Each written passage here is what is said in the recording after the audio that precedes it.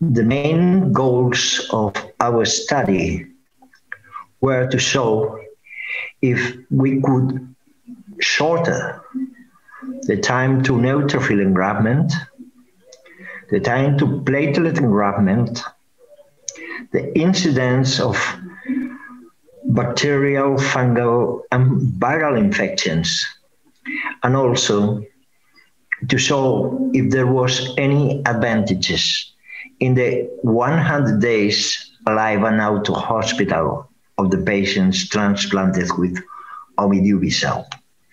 And we achieved those goals. Thus, we believe that Omidubicel should be, after this trial, the standard of care for patients who need a cord blood transplant.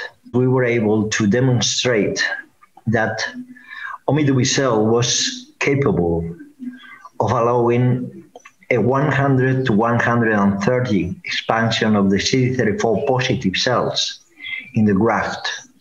And in the end, the median number of CD34 cells infused to the patient with Omidubicel was 9 per 10 to the 6 per kilo, whereas it was only 0.3 per 10 to the 6 per kilo in patients receiving standard cords. And I would like to stress that this number of stem cells that are given in a transplant that is expanded with Omidubicel is greater than the one achieved with both bone marrow and peripheral blood transplantation from an adult donor.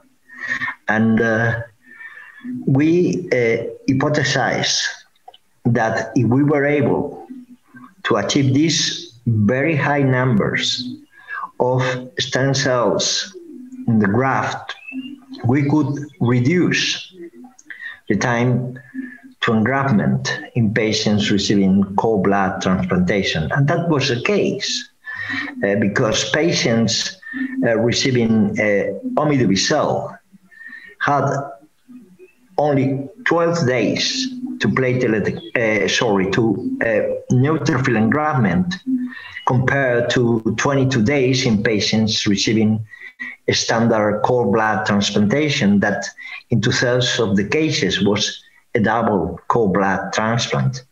And it was the same for platelet engraftment, and we were also able to show a 20% reduction in the number of bacterial and fungal infections in the 100 days after transplant, and also in the days alive and out of hospital in patients transplanted with Omidubicel. That was 61 days versus 40 days for patients receiving the control transplant.